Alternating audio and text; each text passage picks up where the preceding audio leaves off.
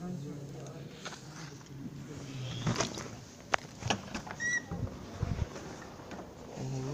on.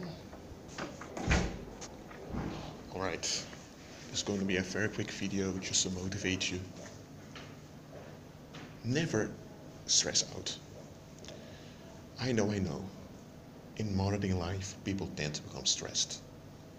And stress has become so common that people perceive it as something that is a part of adult life. Now, I just want to remind you, stress is unhealthy. There is no such thing as good stress.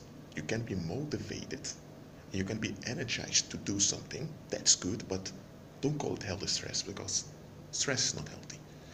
Look, I already made a video, I believe several months ago, in which I've spoken about seeing things spiritually and not from a natural point of view. I'm going to repeat it in this short video. See things spiritually. Okay, yes, you live in a physical body. Okay, you wear physical clothes. You live in a physical building.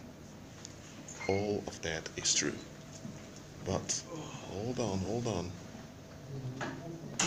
That does not mean that the physical dimension is all there is. Because you are immaterial. You are a spirit being with a soul living in this physical body. So you are a spirit being first. So operate in the spirit. And you can only do this when you are born again.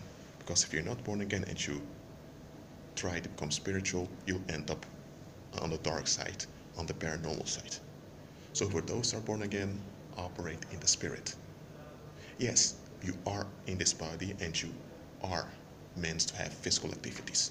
For example, if you need to clean your house, you use your body, okay? If you need to go to the supermarket, you use your body. So yes, you use your body, you use your brain.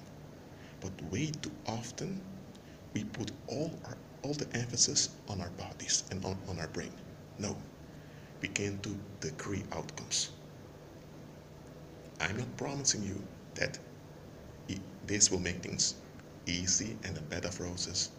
No, because for those that operate in the Spirit, in agreement with Christ, they will suffer persecution. You will suffer severe resistance. But it's worth it. So begin to operate in the Spirit, decree positive, great outcomes upon you. And don't be discouraged if something doesn't happen or unfold the way you expect. Just keep on going. That's the most important. Keep on going. That being said, I'm going to keep writing, because as you know, I'm a writer. I write creative stories. I'll leave a link below of my Wattpad channel. And look, some of my stories are a bit graphic. I'm saying they're quite graphic. But that's just the way I write. And when I write graphic scenes, it's not to glorify violence or gore or anything.